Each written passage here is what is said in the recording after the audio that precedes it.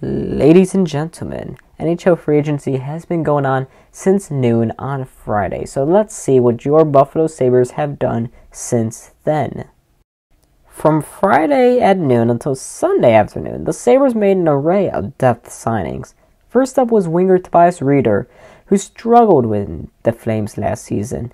He had 4 goals and 10 points in 55 games with the team. This was after his disastrous 2018-19 campaign where he put up 0 points in 67 games. So the Sabres signed a depth forward with 4 goals in the last 2 years. Great!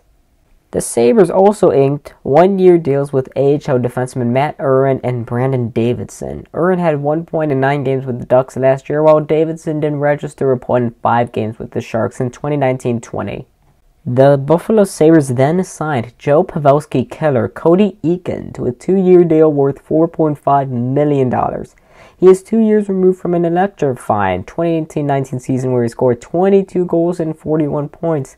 However, 2019-20 saw him rightfully regress. He only had 5 goals and 15 points in 49 games split between the Golden Knights and Jets. He's being brought into Buffalo to replace Johan Larsson, who departed for the Coyotes. So it's not a bad signing, just not a signing that will appease an already depressed Sabres franchise. Then Sunday, the Sabres finally showed some ambition. Left wing Taylor Hall comes to Buffalo. What? On a 1-year deal worth $8 million. He split his 2019-20 season between the lowly New Jersey Devils and the slightly less bad Arizona Coyotes. He totaled 16 goals and 52 points between the two teams, and at points in Arizona, he looked like a shell of himself.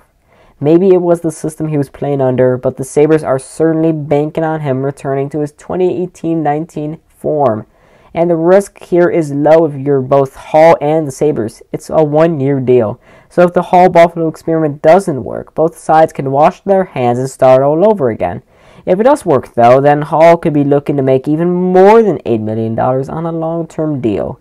This deal is by far not even close. It is the biggest move of the Sabres offseason, and their best. In other news, the Toronto Maple Leafs signed a bunch of old Sabres bums, so I guess it's worth it, right, Maple Leafs? Kyle Dubas?